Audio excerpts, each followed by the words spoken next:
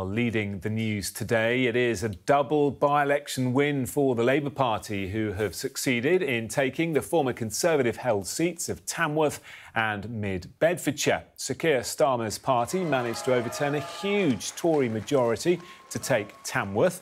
The swing from the Tories to Labour is 23.9%, the second highest since 1945.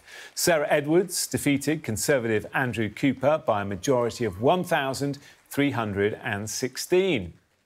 Labour's second victory of the night came from Mid Bedfordshire, where Alistair Strathern seized the constituency from Conservative Festus Akinbisoya by a majority of 1,192. The Labour candidates expressed their delight and surprise at the historic victories. My message to the residents of Tamworth is this: I will be a visible and approachable Member of Parliament who delivers on our town's priorities and gives Tamworth its future back. My message to the Prime Minister is get in your government car, drive to Buckingham Palace, do the decent thing and call a general election. Residents across Mid Bedfordshire made history. After decades of being taken for granted, being left behind, being underrepresented, they made the decision it was time for change. It was time to deserve better. It was time to get better politics, higher standards, and it was time for Labour. So those were the two winning candidates. Let's take a look at the full results. Labour's candidate for Mid Bedfordshire, Alistair Strathern, won with 13,872 votes, 1,192 more than the Conservative candidate, who received just over 12,500. They're followed by the Lib Dems, who received 9,420, and then independent candidate Gareth Mackey and Reform Party candidate Dave Holland. While in Tamworth, Labour's candidate Sarah Edwards received 11,719 votes, 1,316 votes more than the Conservative candidate Andy Cooper, who received 10,403. It's clear that in Tamworth, the right-wing vote was split, as the Tories were followed by Reform UK, Britain First and UKIP. Now, if those votes had gone to the Conservative Party, they would have retained the seats. Well, let's bring in our Deputy Political Editor, Sam Coates. He's been here throughout the early hours, following events, and these were huge, record-breaking victories, Sam. Make no mistake, Jonathan, the double by-election win for the Labour Party is a surprise. When we began broadcasting the election programme last night, we didn't know that this was going to be the result. It is caused by huge swings against the Conservative Party. Frankly, the Tory vote has been cut in half, and we've seen some of the biggest seats in the Conservative Party actually ending up being won by the Labour Party. Let's have a little look at the results in a bit more detail.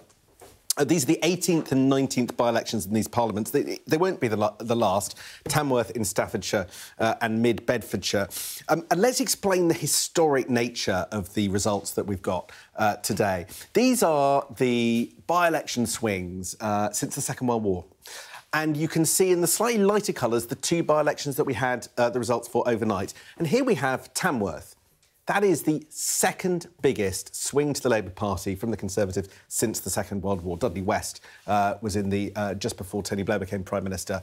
Fraser Kemp won that, but Tamworth overnight is the second, and Mid Bedfordshire is the sixth. So we really are looking at exceptional swings, so that's quite important. If you look at the results, the Tamworth by-election was basically a straight fight between the Conservative Party and the Labour Party. Labour, yes, pipping the post, but the Tory vote was about a quarter to a fifth of what it was in 2019.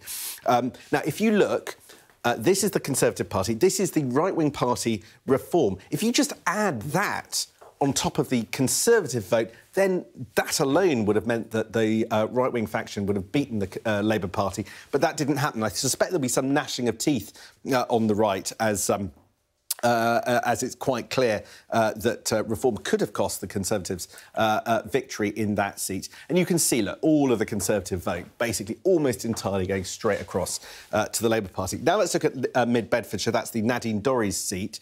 That was a three-way contest. And you can see, actually, there wasn't a great deal in it between the Labour Party, the Tory Party and the Liberal Democrat Party. Of course, in 2019, this figure was much, much higher. It's a quarter to a fifth of what it was back then. Their vote, all percentage-wise, actually cut in half. What's quite interesting, though, is look at this. Clearly a big, big, big drop in the Conservative vote. You can see that very clearly there. Some of it going to the Labour Party, some of it going to the Liberal Democrat Party. But without the Liberal Democrats draining some of that Tory vote, would the Labour Party have actually got in and won that seat today? It's an interesting question, because although some people predicted that three-way fight was going to harm Labour's chances of beating the Tories and allow the Tories to get up through the middle, actually, it looks to me that the Liberal Democrats ended up helping, and as it happens, the Lib Dems are claiming credit for the Labour victory to some gnashing of teeth in Labour HQ. But there is no sugarcoating it, despite attempts by Conservative ministers this morning to suggest that this is in some way a statistical anomaly, or that there is no need for big change for Rishi Sunak. These are complicated, difficult results for the governing Conservative Party. There is no sign that ministers want to do things differently, even though they claim that they are listening. Let's see how the wider party reacts.